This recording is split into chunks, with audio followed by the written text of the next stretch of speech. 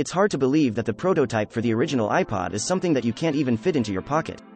Panic. A software development group for macOS and iOS dredged up the prototype for the original iPod, something that Apple probably never wanted to see again, in honor of the iPod's 20th anniversary, via 9to5Mac. As funny as it would be if Apple was actually trying to make the iPod look like a failed attempt at a pocket-sized DVD player, that's, sadly, not the case.